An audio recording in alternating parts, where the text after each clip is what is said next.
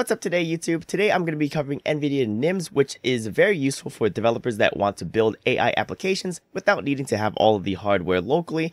But if you do have the hardware locally, you also have the option to do that. So let me just go through a quick demo of what they're offering, and then I'm going to show how you can use it via API in Python. All right, so here we are on their catalog, and we can find all of the models that they're offering here. And then we've also got these NVIDIA NIM agents, which are pre-built optimized pipelines that allow you to connect multiple models together to kind of have a template or blueprint to do whatever task you want to do. So multimodal PDF extraction, build a digital human, and then and developing small molecules, which is way beyond my level of expertise. So I'm going to cover a NIM agent blueprint first, and yeah, let's just go through this demonstration. So this demo is going to enable us to be able to talk to a digital human. So let's just go ahead and do click to speech, and it's going to go and start. So let me allow my microphone.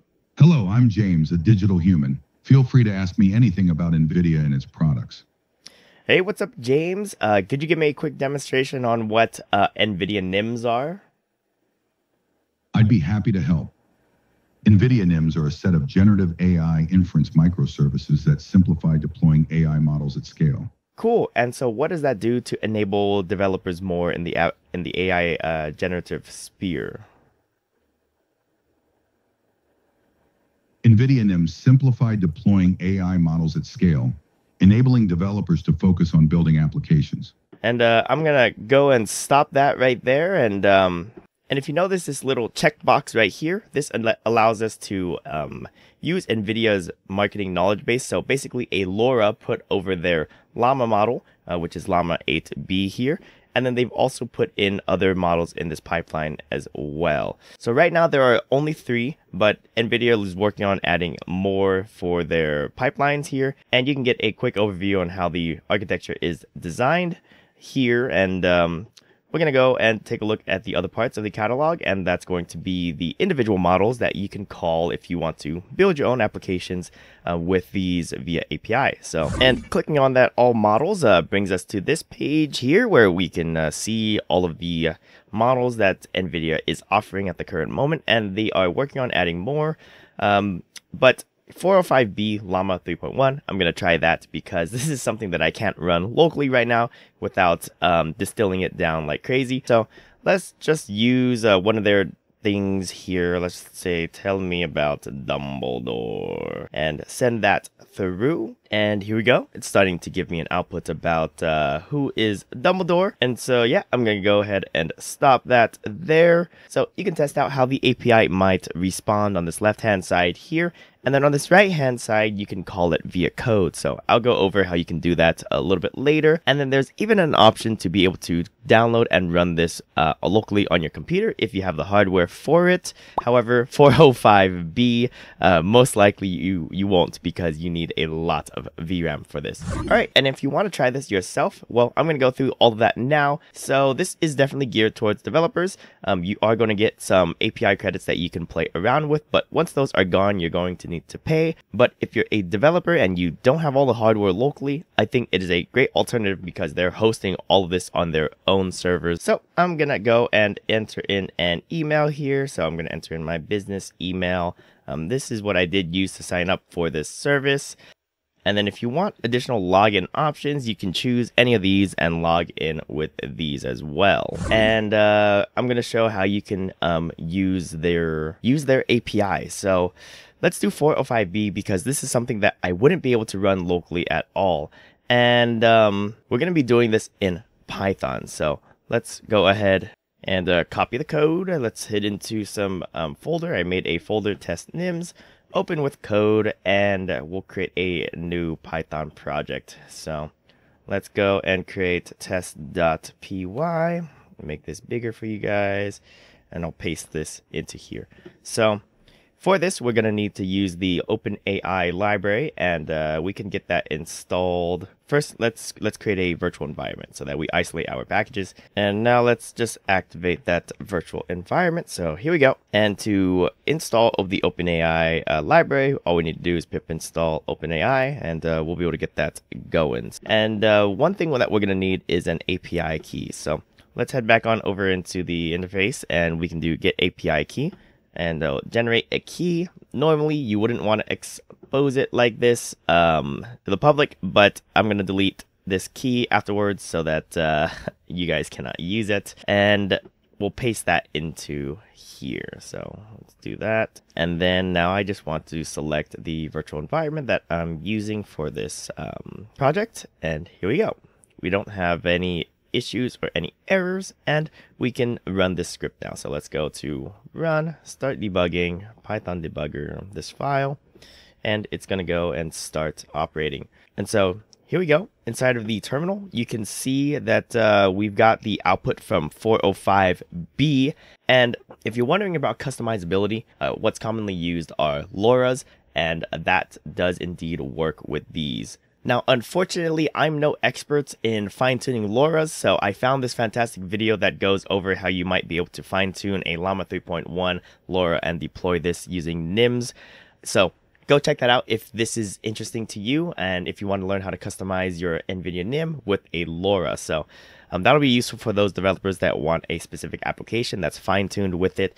And you know that with LoRa's, you can change them out at inference, and so it makes it infinitely customizable, which is pretty awesome. And I do want to try out one thing real quick. I want to see if I can just make a quick little chatbot with this NIM using it via the API. So we're going to call this NIM, and we're going to prompt it to create the code that we need to actually create this little chat interface. So let's create a new variable called text, and we're going to throw in a body of text into the request. So let's do text here, throw that in there, and now we can throw in a customized message. I have this code here, and I would like to make a chat bot. Can you add the loop that would be needed for this? And let's use speech to text recognition so that I can speak to the model. Also have the model output using PyTTSX3, please. And I am just going to send this and see what we can get out of this.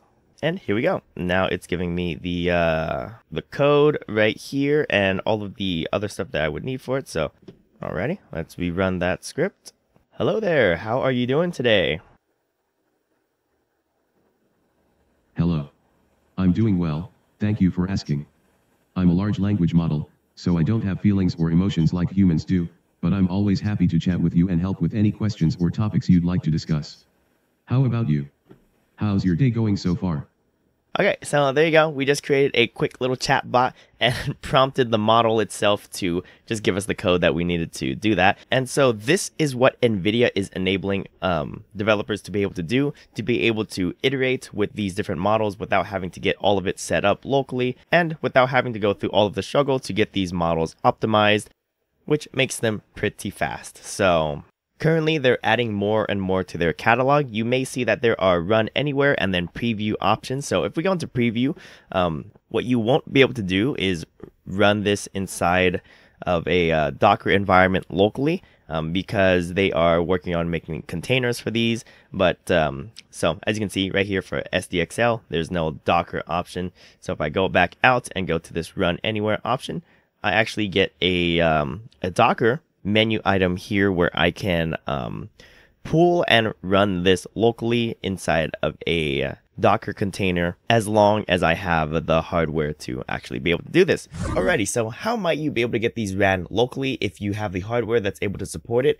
I won't be able to actually show you it running on my computer because my hardware isn't able to run it, but NVIDIA is working on reducing the amount of memory that you need in order to actually have compatible profiles to do this. So I'm just going to be able to get to that step where I'm able to download the containers and check if these containers can run, but not able to run in this video today. And to do this, you're going to need to sign up for the NVIDIA developer program. So let me get this set up. Jared, Micah, and then role engineer or developer program. Join.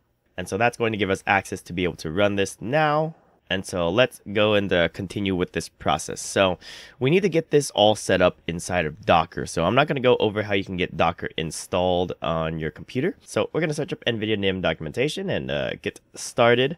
So to get started, it goes over what you're going to need. So NVIDIA Enterprise License, NVIDIA GPU, these here, right here. You are most likely going to have a better experience if you try this on Linux. So we're going to do WSL2, but WSL2 has a little bit of a different setup as I've figured out myself. And so you want to go through this page step by step. So first is going to be install Docker, and the next is going to be install the NVIDIA Container Toolkit. So if you go here, we need to follow these instructions, and let me just go through these with you. So saying that you have, let's say you have Docker Desktop on your computer, up to date, and everything is good to go here. So let's say you have Docker Desktop. We now want to open up PowerShell. Let's do that, and then open up our WSL2 environment. So I'm going to search up Ubuntu, and we're going to run all of this and set this up inside of WSL2.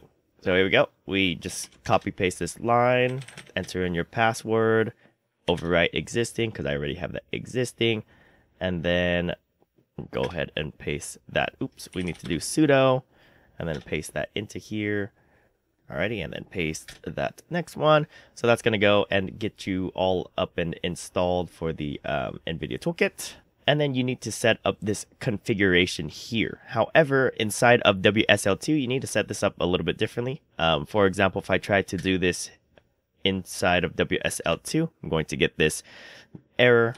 And so what I have to do is for Docker or for Windows on WSL2, you need to go into your Docker, your settings, your Docker engine, and then inside of here, you need to set it up manually. So default runtime, NVIDIA runtimes, NVIDIA path, NVIDIA container runtime, runtime args. So you need to paste these inside of here and then apply and restart, and that'll get you up and going. It'll allow you to see your NVIDIA GPUs. And so that was the end of it. And now what we can do is go back into our NVIDIA NIMs page and start doing all of the pooling that we need for Docker. So we're going to copy this line here, Docker log in, and we're going to log in. Well, it looks like I already have my existing credentials, but what you would do is you enter this first line in, and then for your username, enter in the OAuth token, $OAuth token.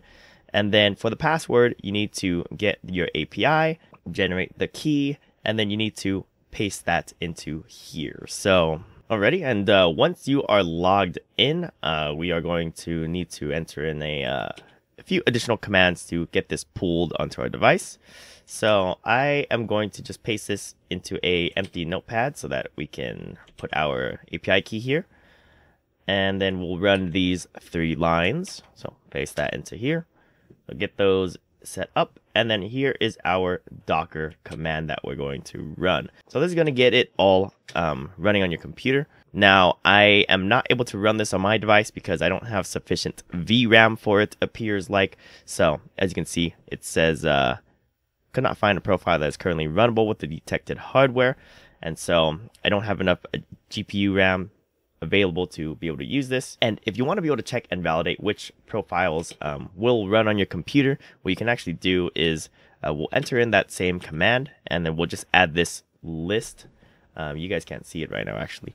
Let's see if we can. You need to run it with this list dash models that dash profiles command at the end, and this is going to show you which models or which profiles are compatible with your system and able to run. So at the current moment, my device is not able to run, so it says none, and it says compatible with system but not runnable due to low GPU free memory. And this is a model hash that I would run it with if I was able to. So this is how you might be able to get an NVIDIA NIM container running locally on your computer. Although even though I'm doing this on WSL, I would recommend that you do it in Linux if you have access to it, as it will probably run and go through a little bit smoother with the installation instructions. Alright, and so that's going to be it for today's video. This was sponsored by NVIDIA, but personally, I do think that NVIDIA NIMs are a great option for developers that want to kind of simplify the AI deployment process, because you don't need to get everything installed on your system